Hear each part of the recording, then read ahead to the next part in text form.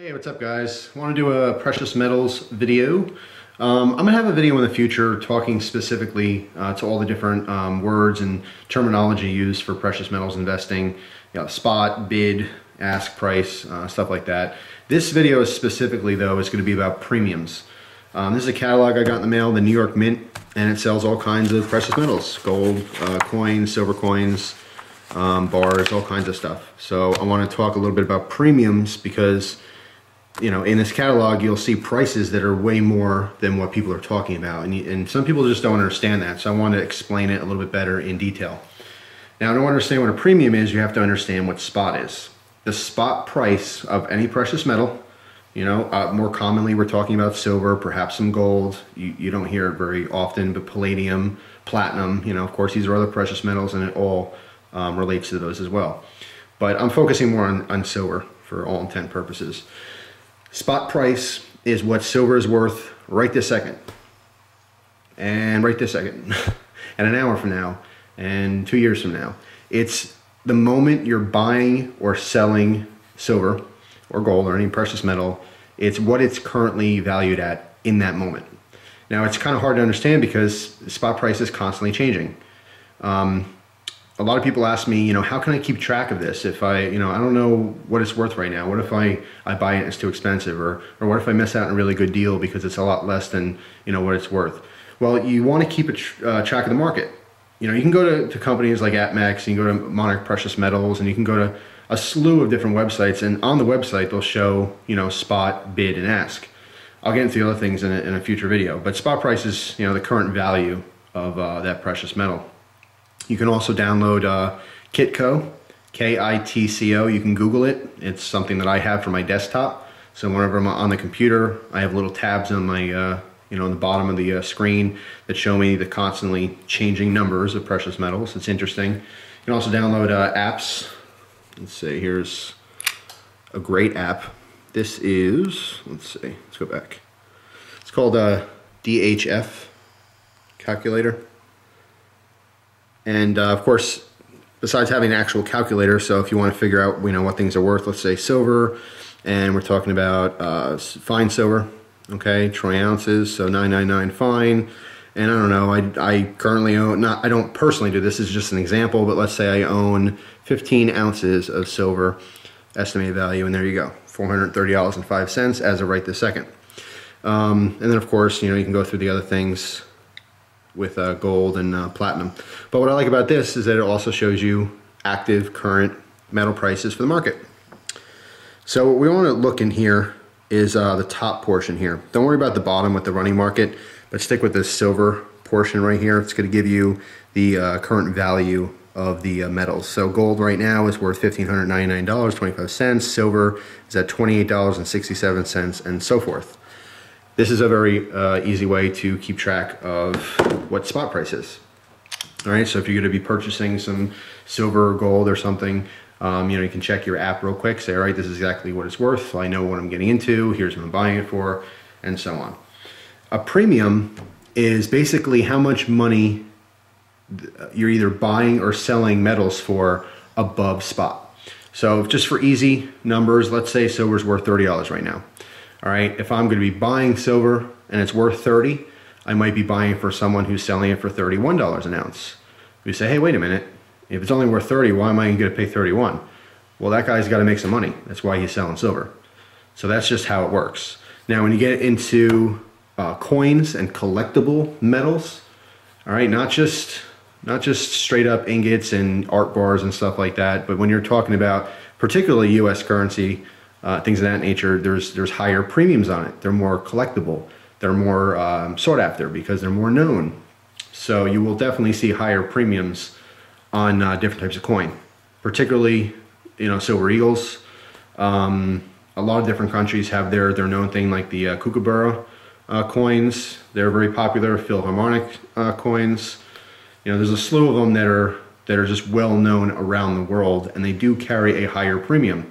If you're buying just straight up silver from different places in ingot form or in a bar or something like that, it may be a little bit less of a premium. Okay, more times than not it is. So I want to show you this a little bit and just talk about prices. So that's the deal. Spot is exactly what silver's worth at the time of a transaction, and a premium is how much more you're paying for it, or how much more you're paying, selling it for above spot. So we open to the first page here, and actually my first page is ripping. Don't need that. All right, so the first thing we see here are 2013 silver dollars, okay? We have our Liberty coins. Now, we come down here to look at the prices, and we see $39.95 a piece, and of course, the more you buy, the slightly cheaper they'll be. You know, you get 20 or more, it'll end up being $38.45 each. But let's say you just want to buy one. $39.95 plus shipping. Now, you might be thinking, well, wait a minute. The silver's only worth 28 and change right now. Why am I going to pay more than $10 for one coin? That seems like such a ripoff. You know, if you're starting to get into this stuff, and you'll see catalogs like this, excuse me, or you go to websites and you go, why are these people asking for, you know, so much money for this stuff? Well, first of all, they have to make money. But in addition to that, in this specific case, when you have a publication that's printed and you have values of things you're selling that are constantly changing, you got to kind of go above to counter the market going up. Now, of course, these prices will change with time as well. So it's hard in this specific case to print prices for stuff like this where the value is constantly fluctuating. It's not like anything else in the world. You know, it's hard to compare things. If you have a chair and you're selling a chair as a company and you charge 50 bucks for it, well, you can charge 50 bucks for it for as long as you're a company. The value of that chair doesn't really change, whereas metals, they do change. So it's a little confusing. But I want to show you some of the stuff that's more common. People do you know, go out of the way to spend more. They'll pay a higher premium for certain things like this because they know in the end they'll get that money back because it's still sought after. So things like this, I mean, I've had an art bar before. This is basically a big flat bar of silver. It looks like a $100 bill. These are, you know, they're collectible to some people. I think, you know, government issued coins are the most collectible. Okay, here's the kookaburra, which is a beautiful, beautiful coin. And every year they have a really amazing design. It's one of the nicest, one of the most sought after as well. You see the premium on there, $60 for 1 troy ounce of silver. Okay, it's double the price of the value of silver just because of the premium on it. Okay, because it's so sought after. And of course we have gold here as well. Let's see, here's a double eagle, and the asking price is $2,575. Okay, that's a high premium. Let's see what gold's worth real quick.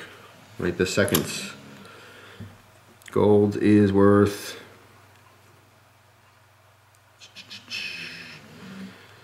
$1599.25. Okay, so let's just say 1,600 bucks for a troy ounce, and they're asking almost $2,600. Okay, it's almost $1,000 more, but it's a double eagle. It's a premium. So this is how this stuff works. By the way, if you want to get this, it's, you know, it's a free catalog. Again, it's New York Mint. You can Google them and just put in your address and stuff. And I mean, if you're in the United States anyway, and you get these, you know, just to look at, to see what things are selling for, to see what the options there are out there. They have some oddball things, and they have things that are very well known. Of course, the Canadian maple leaf is another one that's up there, very highly sought after, very well known. Of course, some of these will come in gold. The Pamp Suisse stuff, you know, very collectible because people like this. It has a little assay card, which basically is like a certification that is real, and people, you know, they see the name. It's like anything else. For some reason, you know, you can get a shirt at Walmart for $5, and the shirt next to it, which is the exact same material with the Nike logo on the tag, people are going to want the Nike one just because they know the name. They feel like it's quality. With precious metals, you know, a name is a big deal. If you're getting stuff from some unknown company, then the authenticity is in question, and you don't want that, particularly when you're, you know, reselling down the road.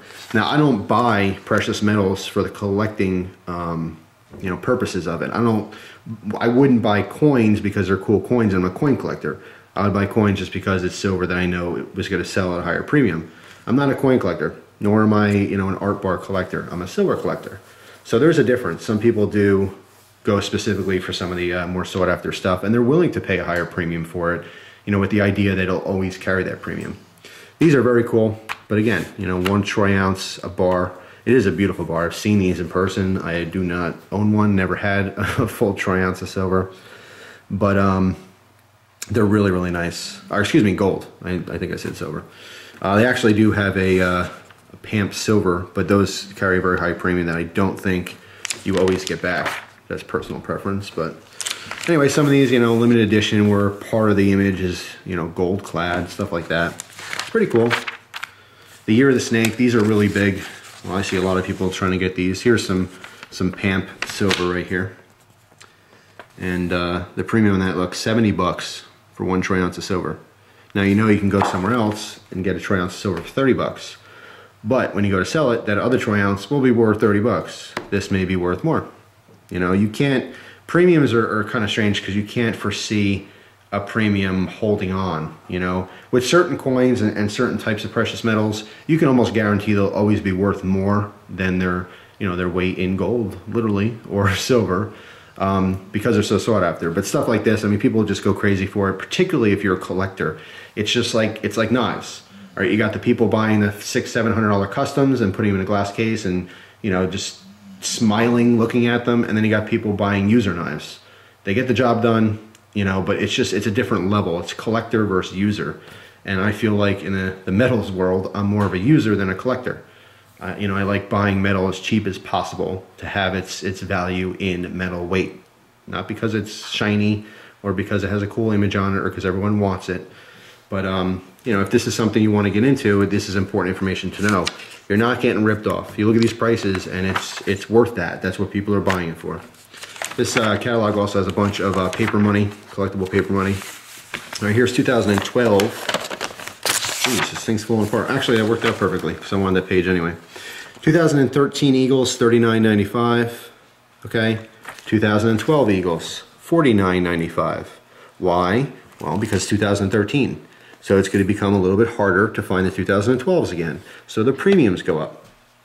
Supply and demand. That's how it works. And cool, they carry some Buffalo nickels. Okay, and of course a lot of the junk silver stuff. A lot of coins in here that I've never seen before. Look at this one. This one's pretty fascinating. Is that a hedgehog? Pretty cool. And you know, when you see these coins in person, some of these mints, the images are so crisp and amazing looking. It really is like art. Here we got some 64 Kennedys, okay, 90% silver, $24.95 each. Is it worth that in silver? No, but that's a premium. And it just goes on and on. So you guys get the point. I was looking for some other things in here because I didn't really get to look at this yet. Just turn the camera on. And they have other things in here as well that's not silver and gold. Just different random coins that are collectible. But this is a pretty cool reference just to see what these are getting. Here's an interesting piece. It's shaped like, you know, it looks like a ladybug. And there's a small design on the other side as well. $69.95. And this is... it's gold. You know, it's $9.99 gold. But I'm trying to see what the weight is. It's a half a gram. A half a gram. Okay, you guys know a gram, anywhere, a gram of gold, you look on eBay anywhere from, I don't know, say 50 bucks to 60 bucks. This is a half a gram, and they're charging 70 for it. Why? Because it's unique. It has a premium.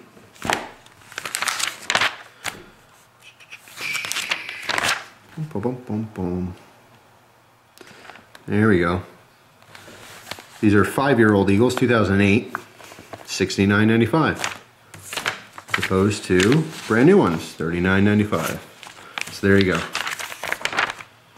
So you guys get the point. Just kind of looking through this while the camera's still on. What do we have here? Oh, a 1942 Eagle for 200 bucks. That's a heck of a premium. But you know what? You'd be hard pressed to find a 1942 silver, or excuse me, blah, blah, blah, blah, blah, blah. Let's try that again. You'd be hard pressed to find a 1942 Liberty, Walking Liberty.